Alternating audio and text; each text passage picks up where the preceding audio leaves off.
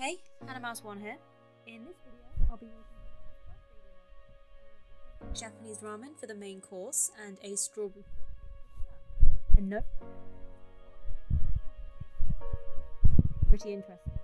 I started by writing all of the ingredients that I would need out in a list. For the broth, tare and aroma oils, I'll be following the guide by Pro Home Cooks and using other recipes for the chashu pork, soft-boiled eggs and the cake. All of this will be linked down below. I plotted out roughly what I would need to do when and figured out what I had and what I needed to buy.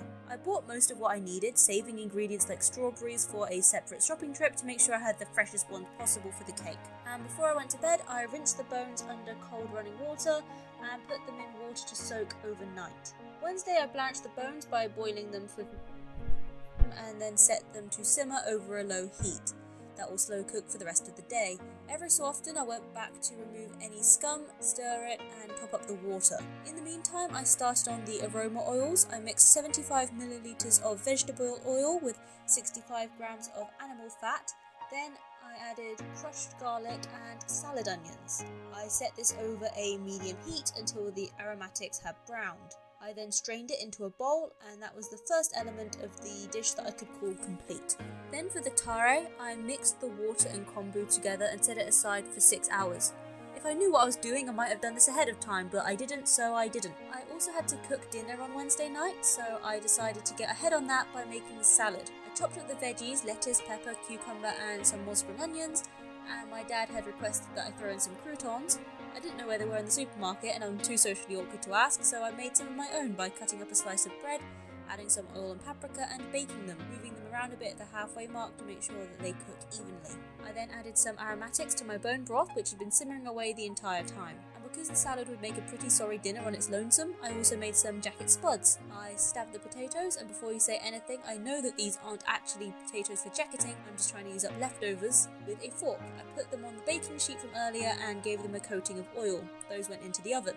I also started setting out some toppings for the jackets. Tuna with a little mayo for smoothing, cheese and butter. It was finally time to strain off the broth, so I poured it through a sieve into a container. That's item 2, probably the one that I was most worried about, ticked off the list. Personally, I like some baked beans with my spudingos, so I cracked open a tin of those and heated it up over the stove. I sliced open the jacket spuds and we consumed. For something incredibly simple, they are really fantastically tasty.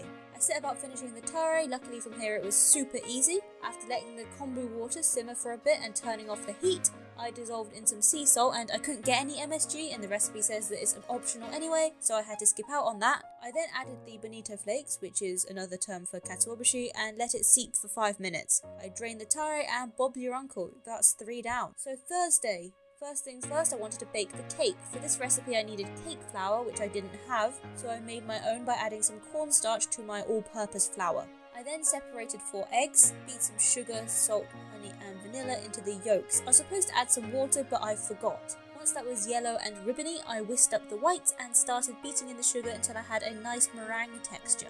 I folded some of the meringue mixture into the yolks and sifted in the flour and baking powder. I then mixed the oil into some of the batter and then added that into the main bulk of the batter. I added the rest of the meringue and folded that in. Put this into a lined cake tin and baked for 20 minutes, and then left it on a cooling rack to, cool. Then I moved on to the chashu pork. I mixed up a marinade of water, soy sauce, mirin and sugar. I set the pork off in some oil, then added the marinade and left it to slow cook. I'll add that I couldn't get a full pork belly, but these strips that I got worked a treat. Once that was done, I put it into a small container, marinade and all, and put it into the fridge to sit overnight. The only thing I had left to do was prep a marinade for the eggs. The marinade was comprised of soy sauce, mirin, water and sugar, which I boiled up for a minute in a small saucepan. I boiled up 4 eggs and then stuck them in some icy cold water until they're cold. I removed the shells from the eggs, put them into a sandwich baggie along with the marinade and put it into the fridge.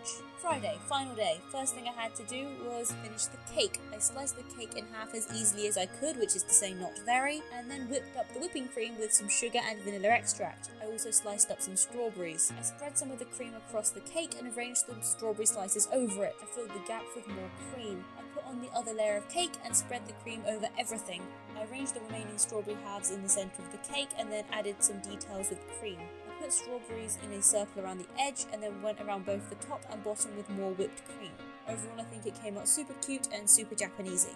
But after all that, all I had to do was bring everything together. I say all, but there were a lot of things I had to do in a very short time. I sliced up some more spring onions and broke up some nori into squares. Poured boiling water into 5 bowls, one of which I used to heat up the eggs. I set off the noodle water, the beef broth, and a pan for the pork. I braised the pork, put in the noodles, and cut the eggs in half. I then went to the assembly, some Tare, aroma oils, and noodles in each of the heated bowls, and then ladled in some of the broth. Put the toppings on, create these absolutely adorable bowls of ramen. It tasted great, and the cake went down a treat too. But apart from that, thanks for watching. I hope you enjoyed this video. Have you ever tried to make a proper authentic ramen? How'd it go?